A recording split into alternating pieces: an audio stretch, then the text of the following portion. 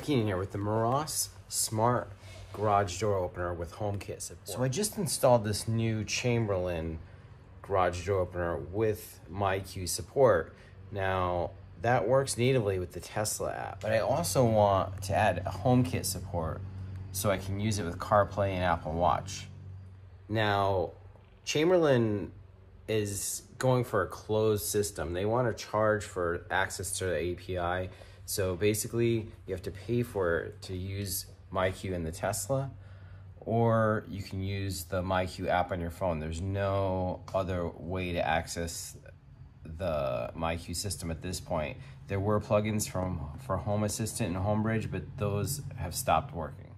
So basically, once you power up the Meross device, you just need to be connected to a strong 2.4 gigahertz Wi-Fi signal. I have an access point in the garage, an ECW 230. And then scan the QR code to add it to HomeKit. Now, the toughest part of this install is installing the wired door sensor. You have to get the magnet and sensor within 1 inch of each other. I put it on the left-hand side about midway down the garage door.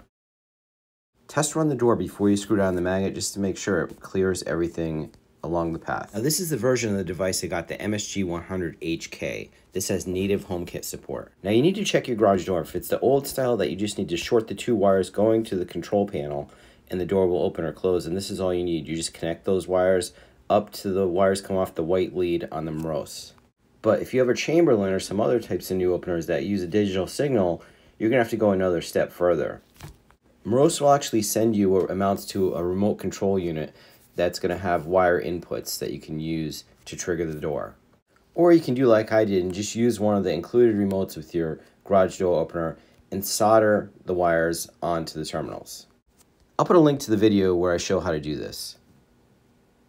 Now make sure to secure your sensor wire as well. You're going to need some wire ties to do that. And then mount up the Meross unit near your garage head unit and plug in the USB power unit.